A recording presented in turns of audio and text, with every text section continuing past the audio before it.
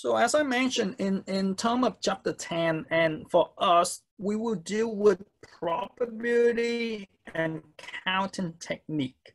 So we will do, or in 10.1 through 10.4, it's just the introduction of probability and the introduction of counting technique.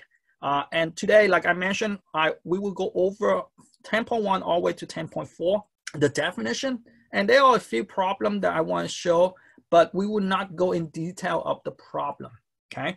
So in terms of probability, all of you or many of you all know this probability item, or the probability, or what probability represent. So, but we have some terminology we want to go over so that it's easy for us to communicate to each other, right? So the probability experiment is basically, in short, is basically what we try to do or what we try to accomplish. For instance, if I flip the coin, that is the experiment, because I don't know if the coin land on a head or a coin land on a tail.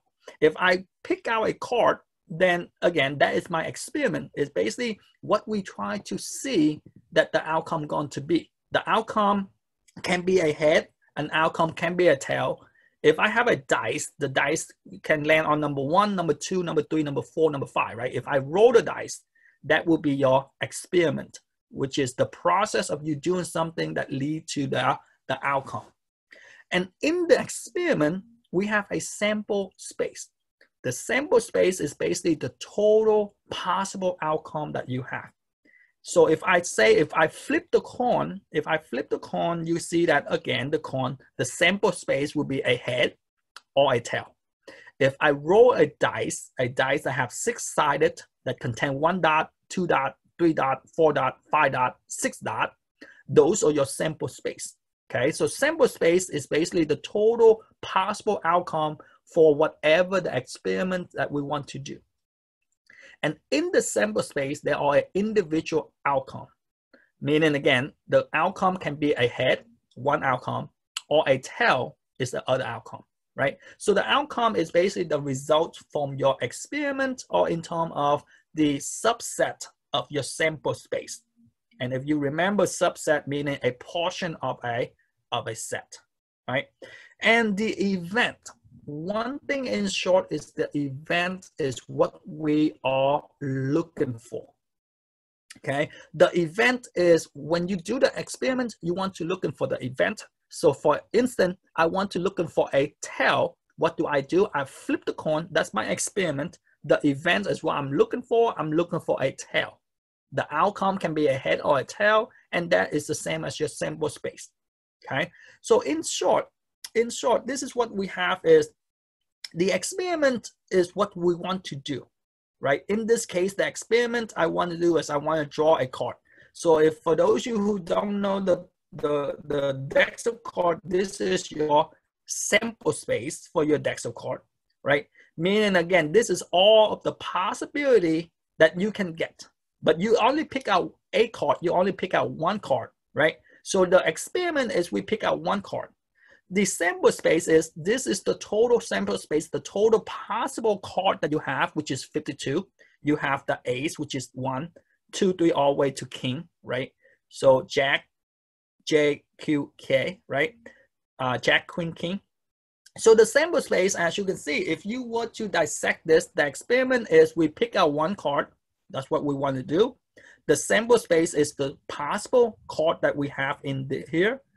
And the event is we want to draw an ace, right? I want to pick out a card, and the card I want to pick out is an ace. And that's the event. That's what we're looking for. As you can see, what is the outcome? The outcome can be an ace, can be a 2, can be a 3, can be a 4, can be 5, a 6, 7, 8, 9, 10, jack, queen, king, right? And again, it can be heart, can be diamond, can be spades, or can be a club, right? So basically, the definition is tell you the most important thing that I want you to remember is the event is what we're looking for. The sample space is what the total possible item we can have. And as you will see later, that's what the probability is. The probability is what we're looking for, over the sample space. Okay. If you look at this thing here, we skip to chapter 10.4. The reason is it's a little bit out of order, so I want to put in the order that I want it to be or to teach you guys. So 10.4 is basically tell you that a tree diagram, a table, and the sample space is in short, chapter 10.4 is basically tell you that how or what is the different ways can we come up with the sample space? What is how many different way, or what is the different way that we can come up with this sample space? And if you remember the sample space, meaning what is the possibility, what is the total possible outcome that we can get? So the tree diagram, you will see this basically we try to draw like a tree to show us what we need to do. And for instance, let's say if I want to flip the coin 3 times. If I want to flip the coin 3 times, do you agree that if I flip the coin the first time, I will have a head or a tail? If I have a coin, it's either a head or a tail. If I flip the first time, I can get a head or I can get a tail. And if I flip the second time, do you agree that if I flip the second time, I can have either a head or a tail, and again, a head or a tail? Meaning, what does this mean? This means in the first try, if you look at this thing here, it's not that I flipped 4 times or 3 times now. I only flipped 2 times, ladies and gentlemen.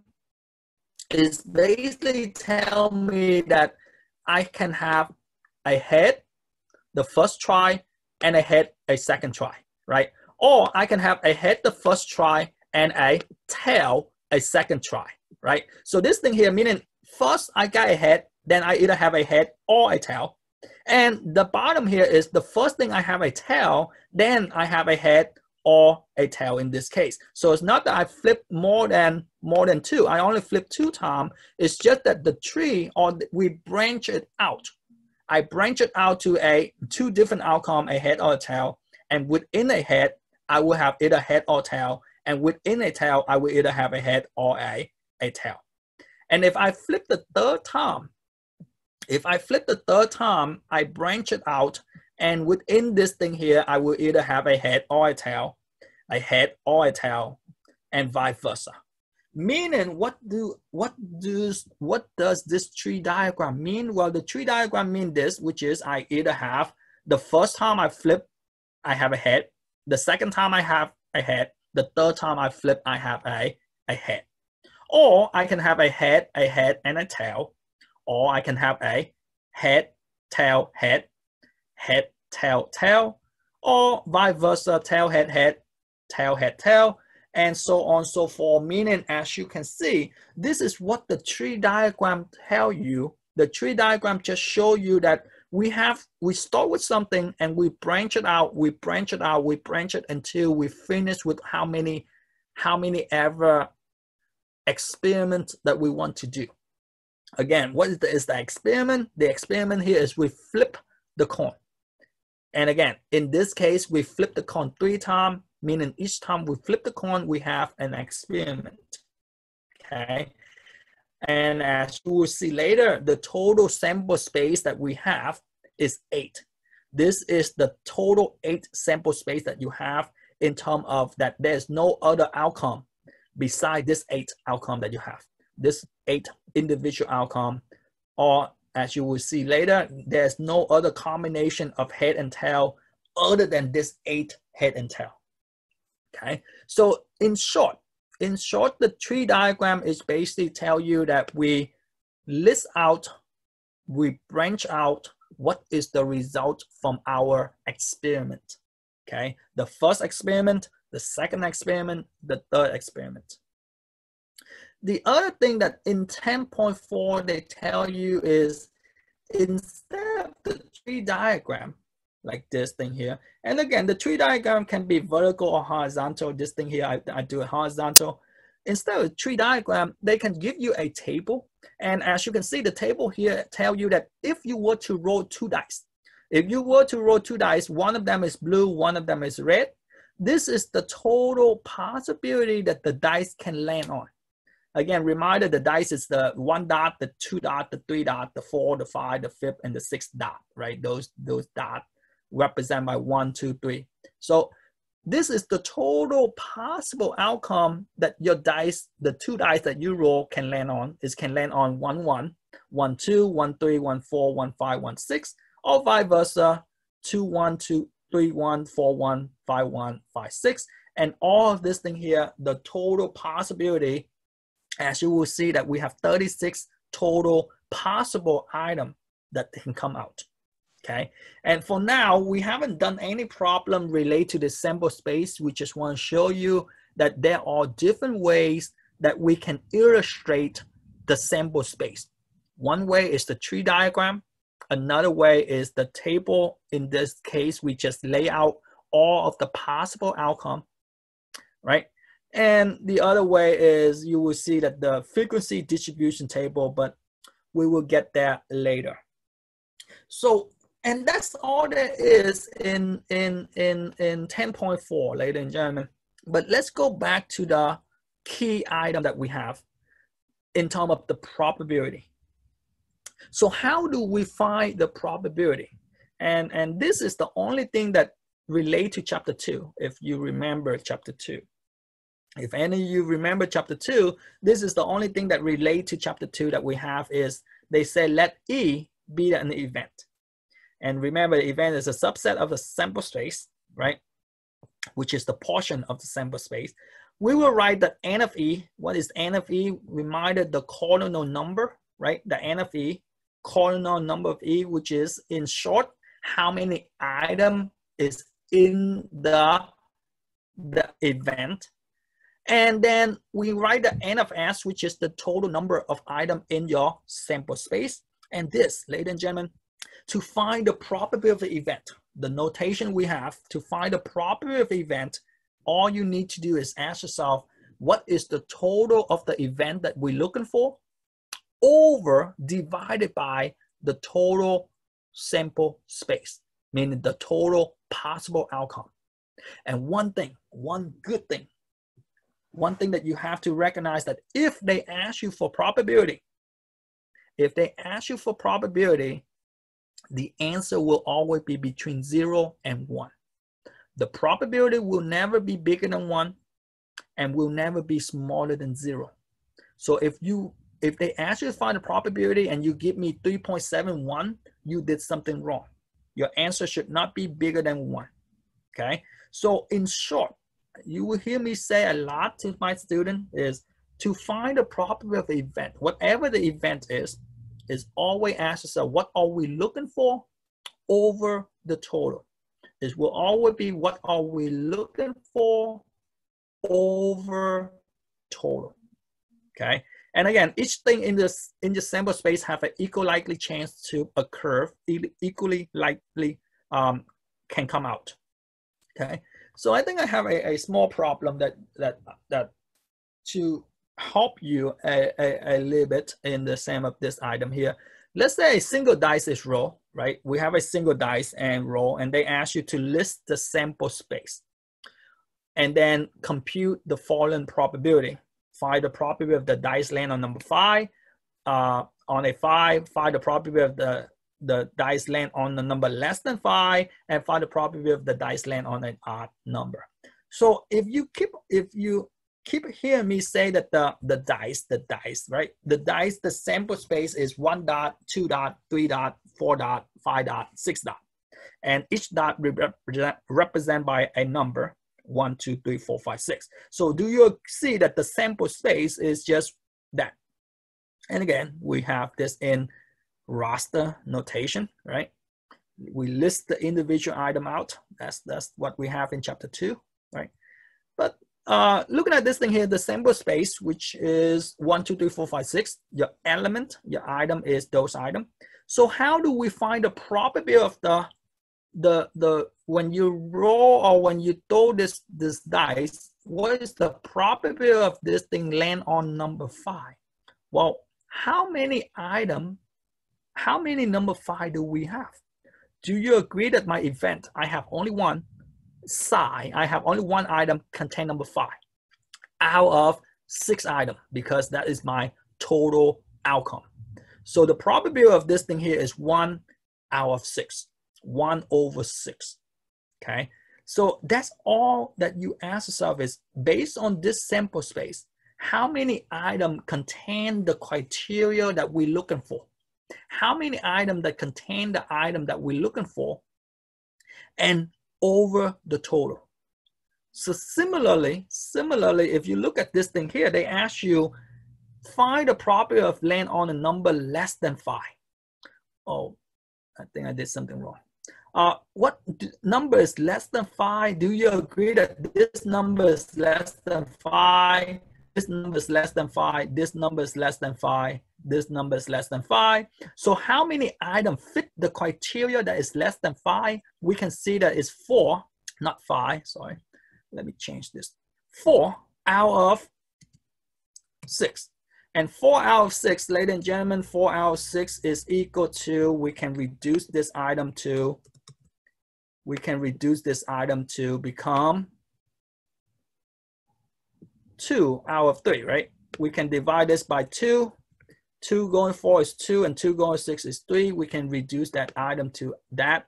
So again, to fix this thing here, this is what we have, not 5 out of 6, but we have only 4, right? We have only 4 items that fit the description that is less than 5 out of the total item of 6.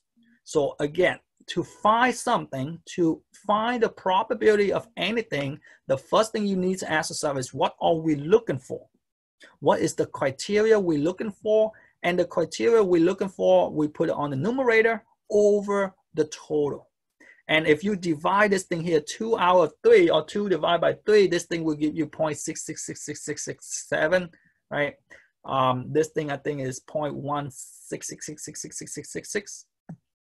But again, on ALEKS, they will ask you for decimal, or if they ask you for decimal, they will tell you how many decimal they wanted, or they will ask you to put them in fraction. Similarly, looking at this item here, how many items fit the description that is an odd number? Do you agree that odd number is 1, 3, and 5? So do you agree that there are 3 items that is an odd number out of 6 items? And again, why out of 6? Because the total sample space I have is 6 items, and the item I'm looking for is 3. What am I looking for? I'm looking for the odd number, 3 odd number out of the total 6. In terms of this, 3 out of 6, reduce it to 1/2, meaning 50-50, right? I have 50%. If I roll the dice, if I roll this dice, I have 50% of get an odd number and 50% of getting an even number. Okay, so again, in short, that's what probability is. In short, all you do is you try to ask yourself, what are we looking for over the total? Okay, so let's take a look. Well, first of all, question with how to find the probability, or what's the definition of probability? Again, the other idea was just an easy, communication purpose, right? The experiment, the events is what you're looking for, and the sample space is what is the total possible item in your experiment. Mr. Tran. Yes. With this being this probability, will we always have to use fractions to determine the answer, or no? Yes. Okay. You always, whatever they ask you for probability will always be fraction, unless they give you the probability in decimal. Okay. And then we would just have to convert it into a fraction. Yes. Oh, okay. So it's always a portion of something. Unless they tell you like if you watch the weather and they say the probability of the hurricane hit us is 0.73, right? Meaning again, they give us the 73% already, so you don't have to put in a fraction. But whatever the probability is, if they give you the raw data like this, or any raw data, will always be a fraction. Yes. Okay. So there are 4 facts, or there are 4 property for probability. So one thing is, like I mentioned earlier, the good thing whenever you try to find a probability is your probability will never be a negative number. Whatever you're looking for, your answer, if they ask you find the probability, find the probability, find the probability, your answer will be never, never, ever be negative, because the smallest probability that we get is 0. And if it's 0 probability, then that item, as you will see later, will never, ever occur. Okay, so the probability will never be negative. And the second thing is the probability will never be bigger than 1. The maximum percentage we have is 100%. Ladies and gentlemen, the maximum percent we have is 100%, and convert that to probability, meaning 1. The maximum that you have is 1. And if the probability is equal to 1, if the probability is equal to 1, meaning that item will guarantee to occur. That item will always occur, will always happen. Okay. The other thing is, like I mentioned, if you have 0, so this is what we have is basically in the sense of this level of certainty, right? This level of certain. If it's 0, meaning it's impossible for you to occur. Whatever your probability equals to 0, meaning it's impossible for you to have it. So like if I have a dice, right? If I have a dice and I say, if I roll a dice, what is the probability of the dice land on number 7? You say, wait a minute. The dice, the biggest number is 6. How can it land on number 7? Meaning it's impossible for it to land on number 7, right? And if it's equal to 1, meaning it will always occur. And again, anything in between, which is in the middle, which is 50-50, right? If you flip the coin and assume that they don't land on the edge, if you flip the coin, it's 50-50, right? If it's a fair coin, I should say. And again, anything be less than 50-50, it will be unlikely to occur. Anything more than 50 would be likely to occur, okay? But your answer will always be between 0 and 1. So it's either will be in decimal or in fraction. It will never be in whole number other than 1. So to answer your previous question, they will either give you a fraction or a decimal. And like I say, if they ask you to find a probability and you give me like 270, that's wrong. 270 is not a probability. It might be a total of something. You need to divide that into something or something like that, but you will never have the probability of something is equal to 100, more than 100%, okay? And the last item is the sum of all probability. If you add all of the probability together, this will be equal to 1. So again, this is just the property of probability in the sense that this thing will always occur based on our probability definition. You will never have a negative. You will never have bigger than 1. You will always, your probability will always be between 0 and 1. And you will, if you add all of your probability together, it will be equal to 1. Okay, so that's the good thing, right? That's the good thing is your answer. If they ask you to find the probability of something, then your answer will only be decimal, okay? The next set of definition is if we have a probability of an event, which is your E. Now they turn around and they say, what is the probability of not the event? What is the probability if that event does not occur? So the complement, if you remember the complement in chapter 2, the complement is what is outside of the circle, right? You either inside the circle or outside of the circle. You either inside A or outside A. In this case, you either be an event or you not the event. And if you're not the event, which is we have apostrophe E and the or caret caret E. And to find the probability of not the event, all you do is you take 1. Why 1? Because reminder, 1 is the maximum probability we have. We take the maximum probability minus the probability of the event. And that's the complement of the event. So for instance, let's say that if you watch the weather and the weather guy say the probability of rain for tomorrow, the probability of rain for tomorrow is 45%. Well, what is the probability of not going to rain, right? If we know that 45% or 0.45, if we know that the probability of rain is 0.45, do you see that if the probability of rain is 0.45, all I need to do is take 1 minus 0.45, and that will give me 0.55, meaning the probability of not rain, right? The probability of not rain tomorrow is 0.55.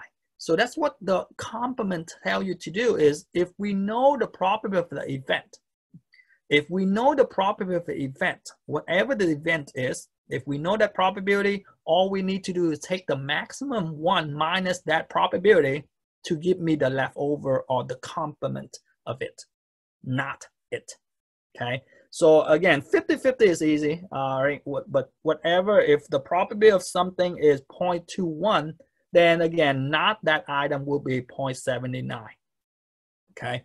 So that's the complement of the event. And now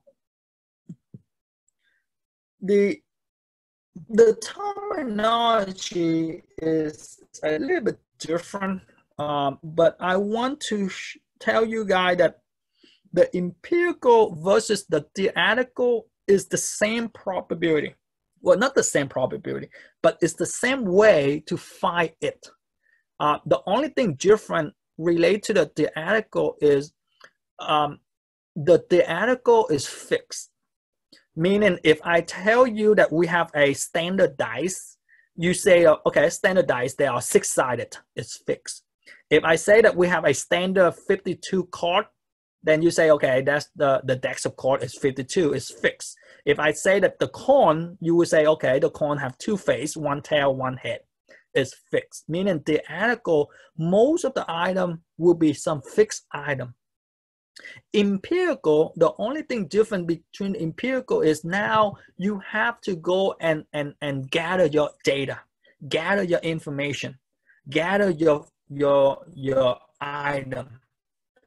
Meaning, for instance, if you want to know how many people vote in the next election, how many people going to vote for Trump or how many people going to vote for Biden, what can you do? Well, the only thing you can do is you can survey, right? You can only send out a letter and ask them to send back to you, or you can stand in front of Walmart or stand in front of Winn-Dixie or stay in front of whatever and ask them, do you A, vote for Trump, or B, vote for Biden in the next coming election? Which is the empirical is basically you have to go out and gather some information. But to find a probability, is the same thing, ladies and gentlemen. To find a probability is what are we looking for? What is the event that we're looking for over the total item, the total people, right? So if you survey 500 people and 250 of them say they're going to vote for Trump, well, again, what is the probability they vote for Trump? Well, 250 over 500, you can see that 50-50. Right? And that's what we have in the sense of this empirical. It's just the terminology. It's just that tell you that your data, you have to gather your data rather than it's a fixed data, rather than it's a standard fixed item, okay? But to find the probability is always what we're looking for. In this case, the frequency over the total frequency or the total people, okay?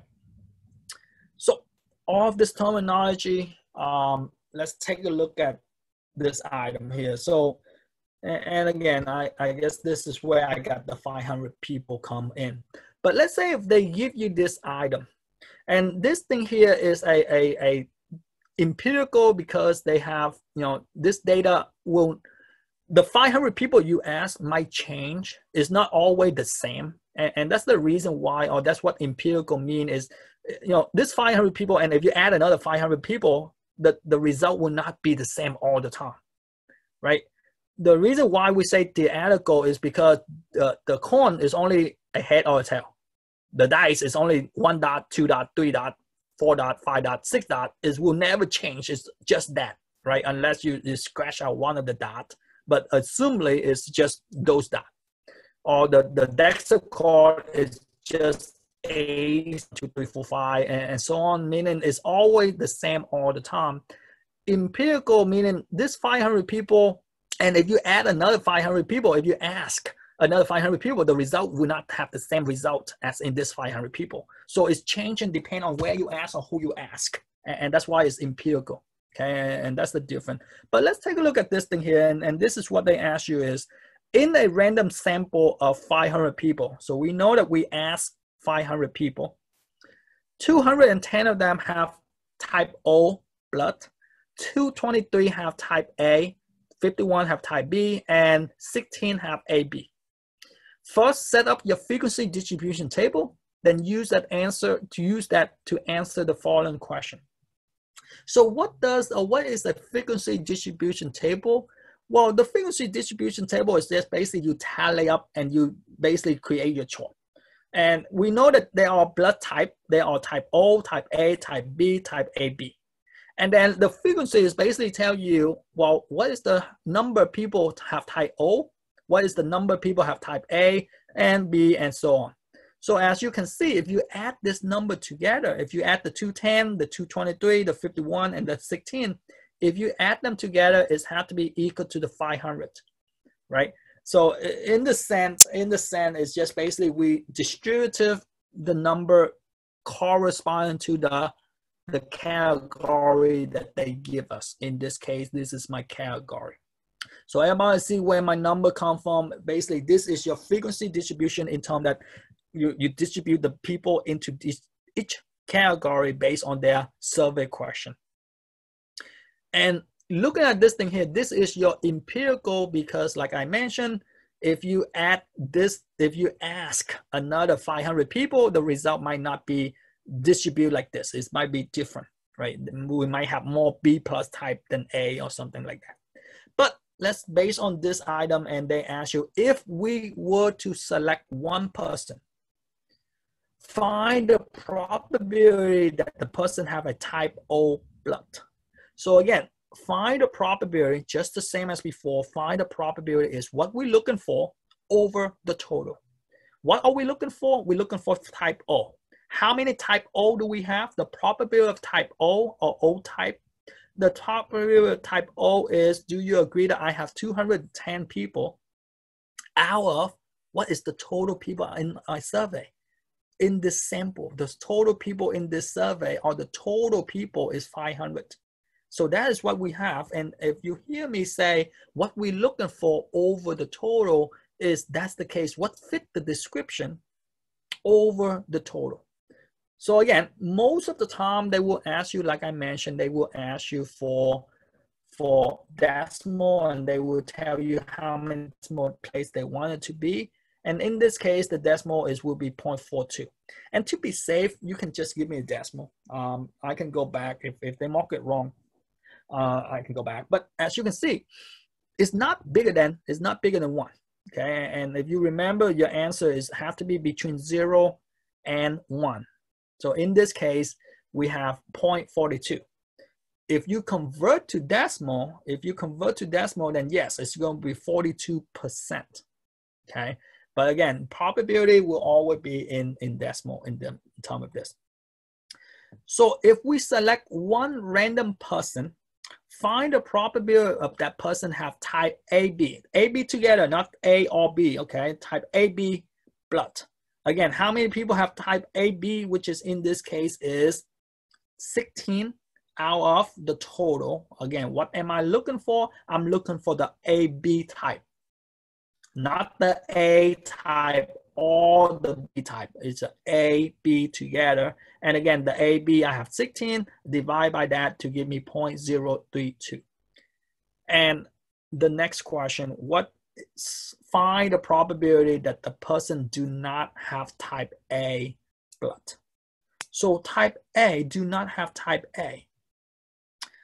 Looking at this thing here, there are 2 ways you can do this. And do you agree that type A, we have 222 over 500. And 222 over 500 will give me 0.446, right? But if you remember, they're not asking you for type A, they ask you for not, does not have type A.